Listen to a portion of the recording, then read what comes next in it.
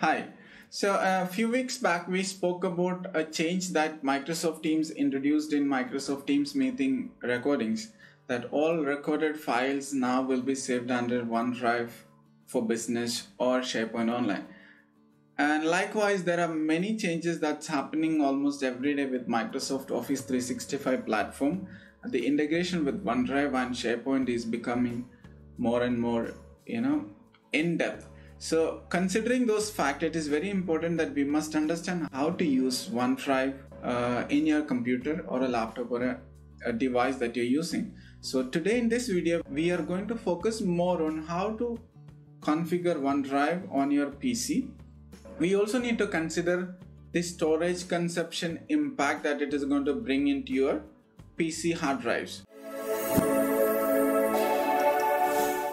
Let's now see how can we synchronize OneDrive to your PC.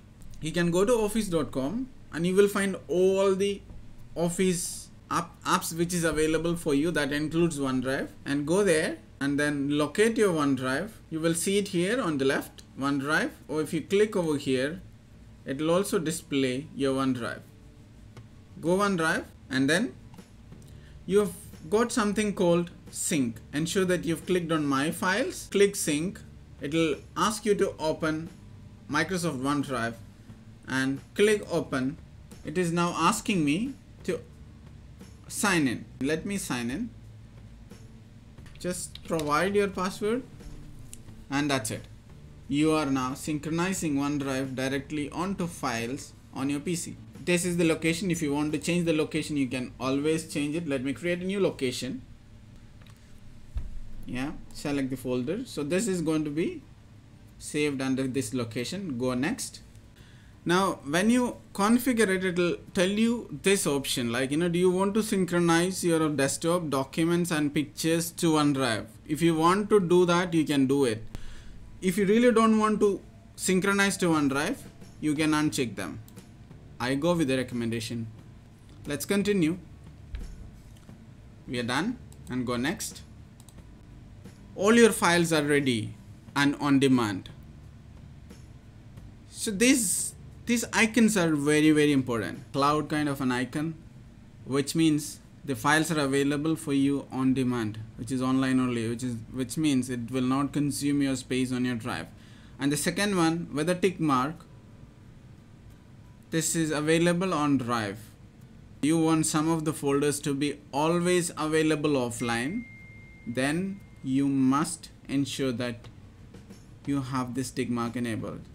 So that's the basic indication of each files and its status. Let's go next. If you want to synchronize the same files onto your mobile as well, like for example your tablet or your mobile, be it Android, iOS, you can get the application from the App Store or Play Store, and then I can synchronize similar way.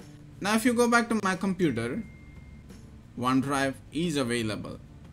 All those files are available here, and you see the symbol out there.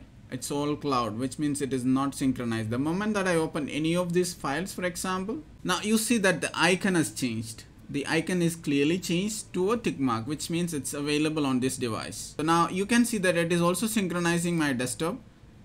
Some of the files in my desktops, like for example the shortcuts, and I don't have much things on my desktop, so the desktop is synchronizing. The files available in the documents are also getting synchronized, and my pictures as well. And for example, if you want to ensure that you need to have all these files always available, for example, even if it's not connected to internet, then you have something called always keep it on this device.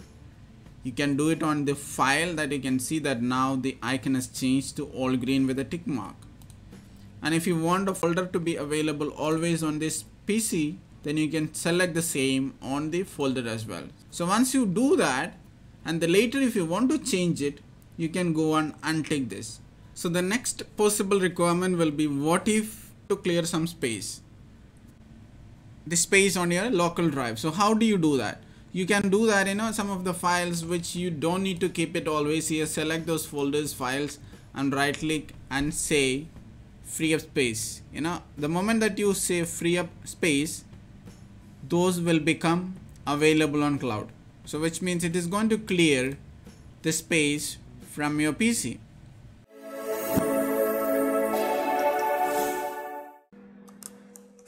So yes, we have seen how effectively or how we manage the OneDrive for business or OneDrive synchronization with your PC. Especially we spoke about the Windows 10 machines, and more or less the same in Mac machines as well. So you can do the same. You can download OneDrive application on a Mac device and do the same on Mac as well. And in that way you can flexibly manage, or you can interact with the files in OneDrive more easily than you can think of. And with the new changes that is bringing in by Microsoft almost every day, there are files that get saved into OneDrive or SharePoint. So you must know and you must configure such things on your PC. So it is time for us to wind up for today, and I will be coming back with another video very soon. Till then, bye bye.